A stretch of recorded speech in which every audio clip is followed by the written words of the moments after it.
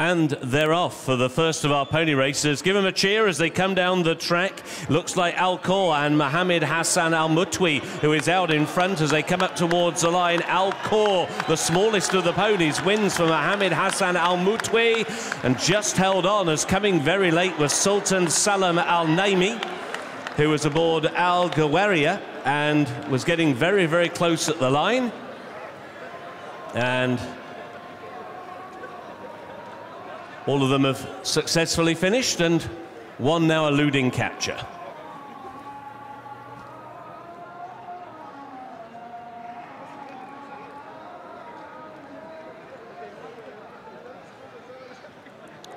Well, we lost a few of these riders after the line, but they all completed safely and they're all up on their feet, which is great news. And let's just take the closing stages one more time, and you can see in shot there the winner, and you just see one or two of them drifting across the track quite notably.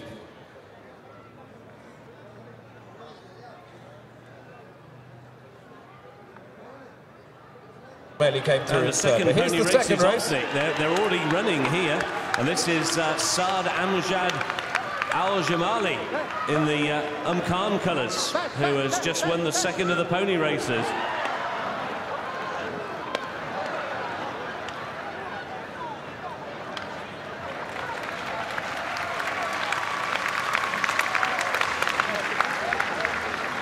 Well, they've got the biggest round of applause of the night, Mark, that's for sure. Apologies for cutting you off in your prime there, but you got the winner right, that's for sure. And that was Saad Ajmad Al Jamali.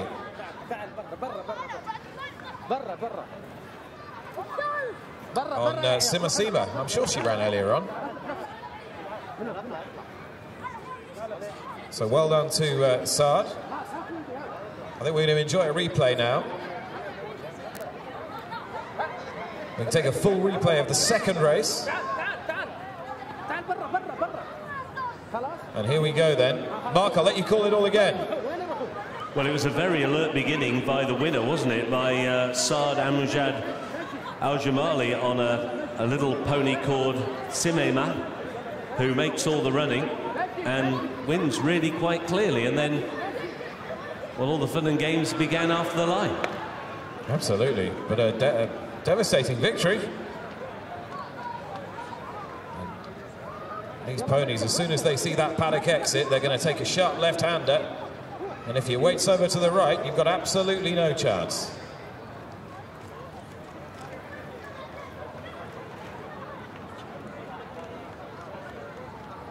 Look at the sheer determination on the face of Saad Ajmad Al Jamali here in those Khan silks. What a thrill for him.